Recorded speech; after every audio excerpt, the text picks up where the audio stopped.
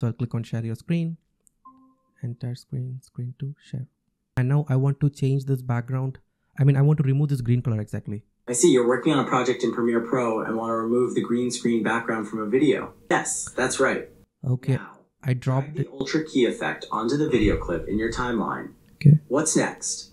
After the initial keying process.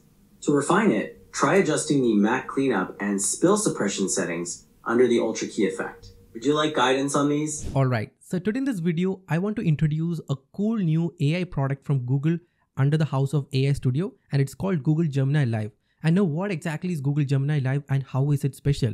So think about it. Let's say you are editing a video in Premiere Pro. So basically Premiere Pro is a video editing software. And now you have a footage with, let's say, a green screen background, and you don't know how to remove that green screen from that video. Now you will open Google Stream Realtime or Gemini Live, and it will have the entire content within your computer screen, and you can just go ahead and ask, okay Gemini, how can I change the background color of this video, or let's say how can I remove the background from this particular video. And now the AI will go ahead and guide you through all the steps and give you exact instructions as to what you have to do to remove the background. And the best part, it works with any apps, any websites without any hiccups. And that's exactly what I'm going to show you. And it almost feels like you're talking to a real friend. And it is almost exactly like as if you're talking to a real friend. So let's say you have a friend in here and you're asking how to do something, and that person will be like, okay, go ahead and click on that option, click this one, drag in here, drop this effect in here.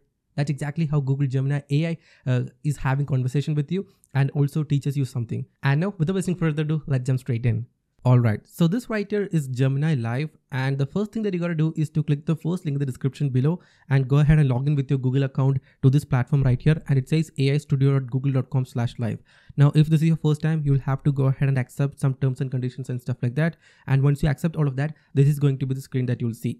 And now the whole point of using Google Gemini Live is that you can go ahead and start sharing your camera, the screen and audio, and it will literally have everything happening within your computer screen, and it can guide you for any questions that you ask. For example, let's say I have a doubt about Excel or using Google Docs or Premiere Pro or any software. The AI will have everything in the screen in the context, and it will guide me to, let's say, do whatever stuff that I want to.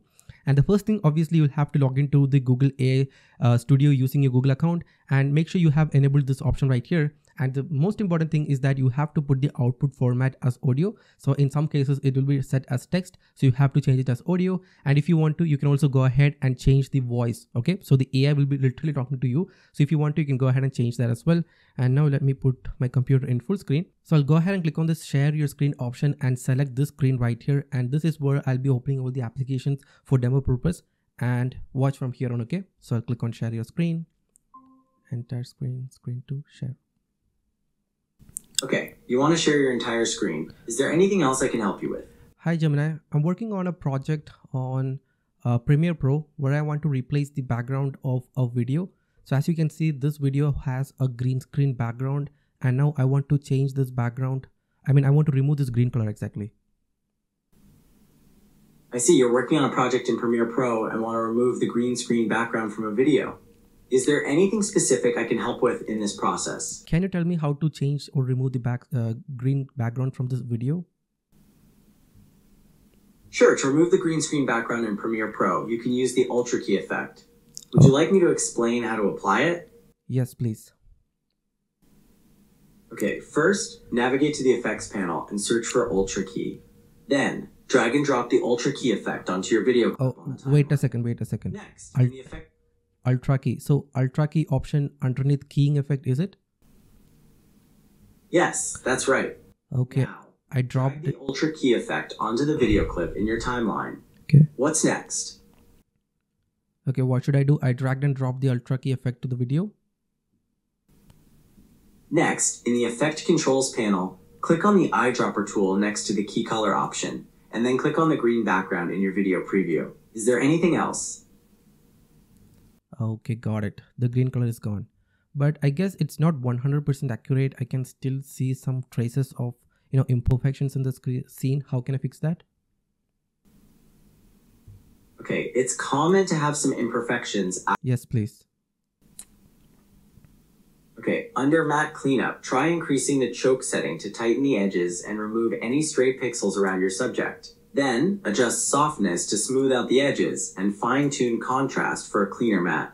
Under spill suppression, you can increase despill to reduce any color bleeding from the green screen. Do you have more questions? No, thank you, I'm good. Great. Is there anything else I can help you with?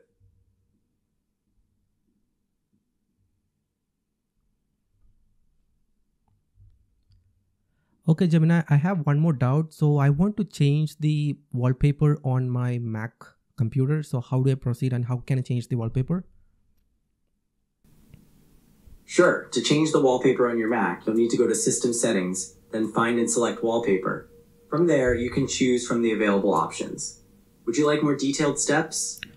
Or maybe let's say I want to adjust how long my display stays active when inactive, or let's say turned on. So I want to increase that to, let's say, 45 minutes or even more. So what settings should I change and where can I find it? Okay, you want to adjust how long your display stays active before turning off. To do that, you'll want to go into System Settings and select Lock Screen. There you will find options to adjust the display. Where can I find this lock screen option though? Got it. To find the lock screen settings, you'll need to go to the lock screen menu within System Settings. Is there anything else? Okay, I found the lock screen option. What next? Great. Now that you're in the lock screen settings, you should see an option that says turn display off on battery when inactive or something similar. Okay, I found that. Menu next to it. Okay, I can find a couple of options. So yeah, I got it. And what does this start screensaver when inactive option mean to the top? Right here in the lock screen settings. And currently it is set to never. Right, the start screensaver when inactive setting controls how long your computer waits before activating the screensaver and is currently set to never. Is there anything else? Hey Gemini, so I have a resume template opened up in Google Docs and now I want to know how can I export this as PDF. So I want to download it as PDF file to my computer so that I can go ahead and share it with others. Okay, you have a resume template in Google Docs and want to download it as a PDF. Yeah, exactly. To do that, you'll first... Yeah, please continue. To download your resume as a PDF, click File in the top left corner, then select Download and choose PDF Document from the options. Is there anything else I can assist with? Okay, got it. Great. Is there anything else I can help you with? Let's say I want to know how many words and characters are there in this particular document right here. So how can I find it? Is there any option within Google Docs that lets me know the word count and character count? You would like to know how many characters and words are in the document. Exactly. Additionally, you're asking... Yes, Google Docs does have a feature for that. You can find the word and character count by going to Tools in the menu and then selecting Word Count.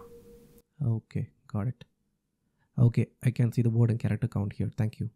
So as you saw, Gemini Live literally had access to all the content within my computer screen and it directed me or give me instructions for all the questions that I asked. So I went ahead and asked how to do things on Premiere Pro software, exactly to remove the background of a video, and it guided me and I was able to successfully remove it and also fine tune it. And next up, I also managed to change a couple of settings like system settings with my Mac, and also the AI helped me to do a couple of stuff within Google Docs as well.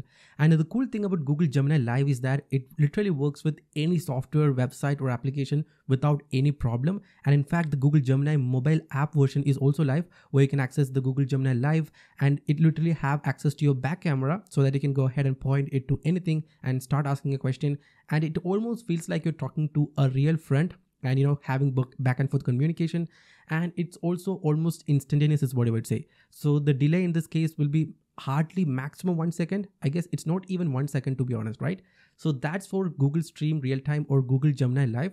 So next time onwards, if you have any questions or if you don't know how to do something, instead of going to YouTube and searching for tutorials or watching a 1 hour long video, you could straight away go ahead and start using Google Stream Realtime or Gemini Live, and there you have it. So that's pretty much all I wanted to show you. I hope you guys found this video useful. If yes, make sure to subscribe and I'll see you in the next one.